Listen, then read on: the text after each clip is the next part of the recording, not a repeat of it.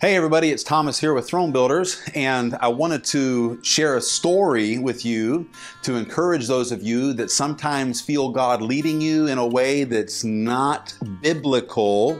I don't know if you've ever heard somebody tell you that what you're doing doesn't line up with the Word of God, but if you actually read the Bible, you find out that just about everything God told somebody to do was a little bit different than what He told somebody to do previously. God works in seasons and He works with people, and yes, there are principles that govern a lot of His actions, but He's not bound by the rules and regulations we're often taught. So I wanted to tell you a story that was actually brought on by the death of a very, very dear friend in the last couple of weeks.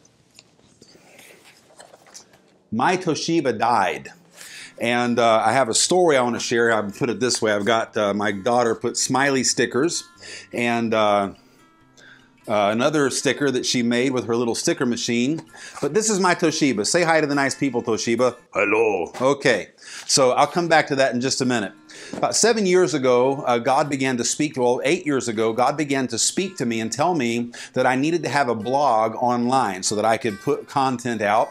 We had just come out of the Fundamental Baptist Church system. We'd just stepped away from basically every type of a church thing that you can imagine. As God was leading us into a wilderness, we were moving in that way, and God began to tell me, you need to start writing a blog. You need to get online. We'd never been online people. We didn't have Facebook. We didn't have, we had email accounts because you had to have that for certain things, but that's all we had.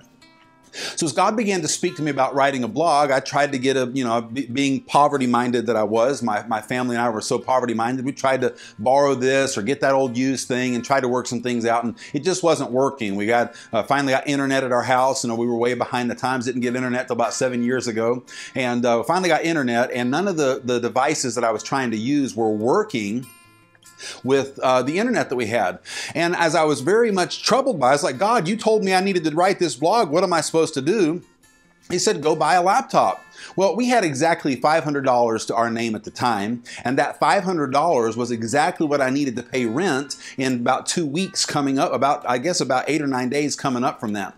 And I said, God, I need money to buy that. He said, take the $500 you have and buy a laptop. And I immediately went into, but I can't. That's not my money. That belongs to my landlord. And God strongly urged me over 2 or 3 days. He said, you need to buy a laptop. So I went and I looked around and I found that Office Depot had a laptop for sale.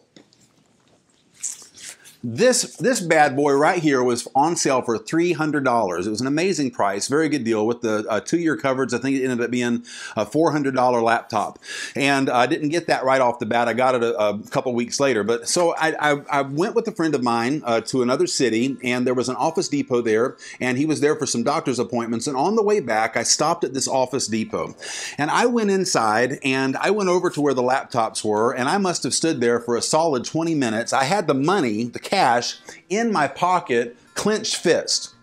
And I just could not believe that I was being led to do this. And I was in so much turmoil because I didn't understand how God would tell me to spend my rent money just to have a computer so that I could start writing my blog.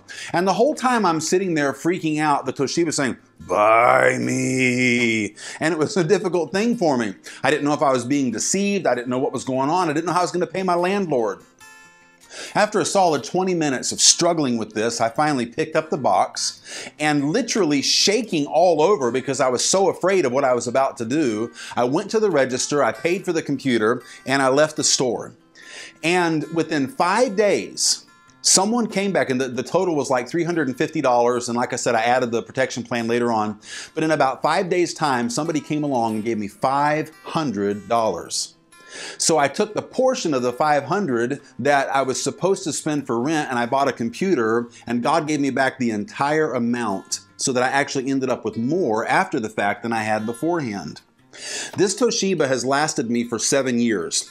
It's lived in multiple states. It's gone all over the country. It has written hundreds and hundreds of articles, dozens and dozens of blogs, thousands of posts on Facebook. It's been responsible for filming. It's been responsible for Facebook Live. It's just been a very trusted and wonderful friend.